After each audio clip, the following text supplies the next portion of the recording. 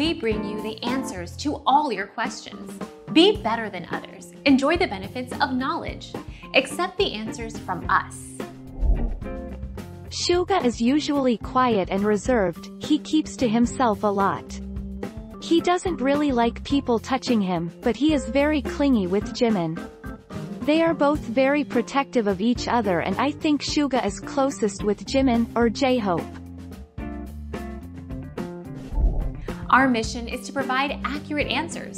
We think without knowledge, it is impossible to live a balanced life.